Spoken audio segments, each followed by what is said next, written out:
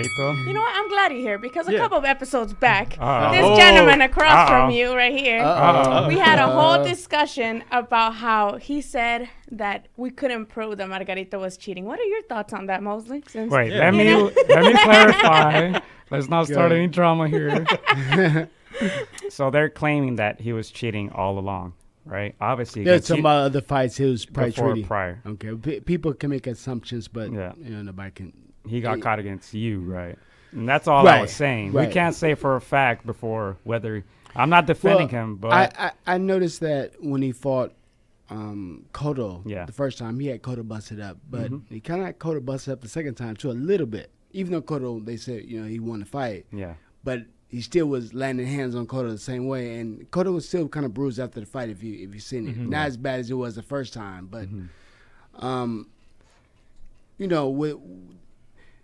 when my coach brought the hand wraps to the dressing room right before the fight, and they showed the past prayer, I mean, it was evident that he was doing that, and it was Pacquiao, which is his coach, which I knew too.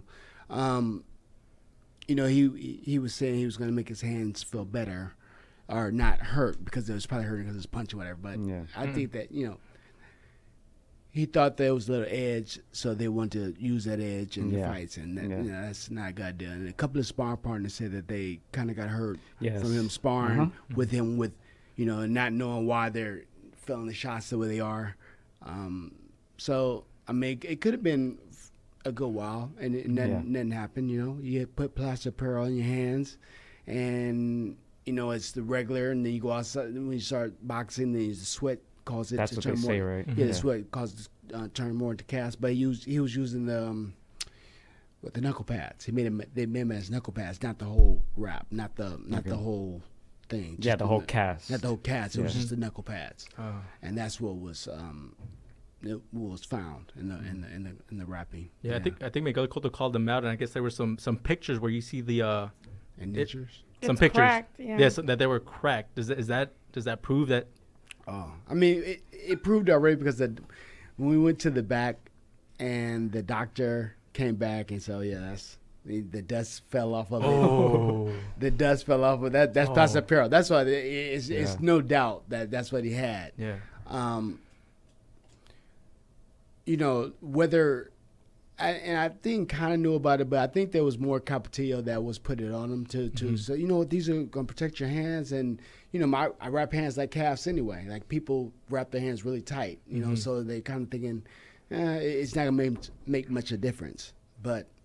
That's very dangerous, and the doctor did. That's why the doctor came back. The commissioner came back and looked at it. So that's plaster apparel. It's interesting that you say that, because we had Alfonso Gomez as well on the show, and he said when he sparred Margarito that he broke his nose. Yeah, and a lot of people said something about the eye socket being broken, stuff like that. So that's dangerous, especially for somebody that's fighting like Margarito. I say I put most of the blame on the coach, because the coach knows better than that. He knows what I can do to another fighter, And Margarito's fought too, but most of it should go to the coach. Now, what goes through your mind when you hear that? Like, he has some weird stuff going on with his hand wraps going into the fight. What goes through your mind? Well, I really didn't think much about it, because with the way I trained so hard with so many people that I felt that I don't care what he does. Yeah, nothing's gonna stop me. I'm gonna knock him out. I'm gonna beat him. You know what I'm saying? And I knew, because I was in the ring sparring with Librado Andrade and his brother Enrique Arnelas, both brothers, and they was 190, 180. They're strong. And a few other fighters I had in there that was pretty big. Steve, what's the name? Just other fighters that were top level and were pretty big. And I knew that Margarito wouldn't be able to match my speed, power, anything, And I think that I have much of a better advantage fighting West Coast type of fights, because I grew up here in the West Coast. And that's what I was explaining to a lot of the people when I fought him. I said, well, his style is complementary to what I know. Mexican style boxing. You know what I'm saying? That's what I can do. So I wasn't afraid. But when he fights people outside like maybe like Cotto or somebody else, they have more difficulties, more problems because with that style because they never seen it before, and it's difficult, like Chavez and all that stuff. But I grew up in that, so you can't use that same style with me. Yeah. Started off hot, huh? Thanks, Lily.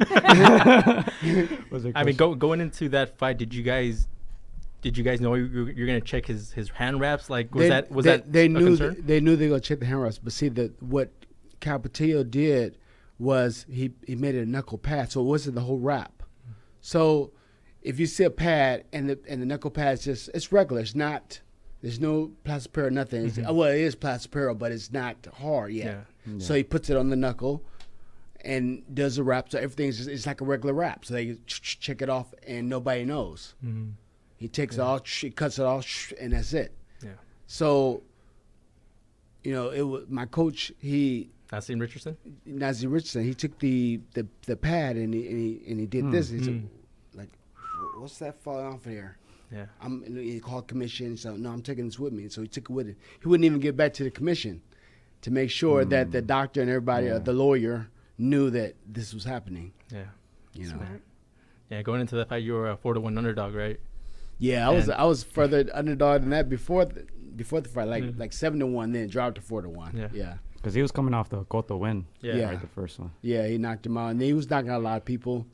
Later on in the bout, like he'll walk him down, and you know, and they figured that I was getting older. I think I was 39 at the time. I fought Margarito.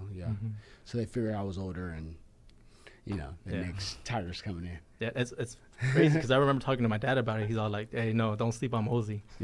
I was like, he's like, I don't care how old he is. I was like, he has that style to beat him. And it was amazing to watch that. It was just in, you know, I've watched Margarito come up too as well, because Olympic boxing, the training center over there where we used to train. So he used to come down spar with Gennaro too as well. I believe he was born in Torrance, right? Margarito. Grew up in Torrance. I think he was born here. Grew up in Tijuana. Oh, and then grew up in Tijuana. Yeah, so coming back and forth. So so I've been seeing him around when he was coming up the ranks or whatever, and his style, you know, You've seen it before. I seen it. Yeah. I seen it. Yeah. Yeah. And Shane, correct me if I'm wrong. You've seen that style before, and did you spar a Julio Cesar Chavez when you were younger? Oh man, yeah. We'll talk about that. That was a little scary. Yeah. Because how old were you? Michael, you already know I said I'm a fun guy. Amigos, soy Juan Francisco Gallo AtR. Quiero mandar un saludo para mis amigos de Contra las Cuerdas. Échenle muchas ganas. Un abrazo, muchas bendiciones. Shout out to Against the Ropes. You know what mine is? Let's box, bitches. It's almost fight night.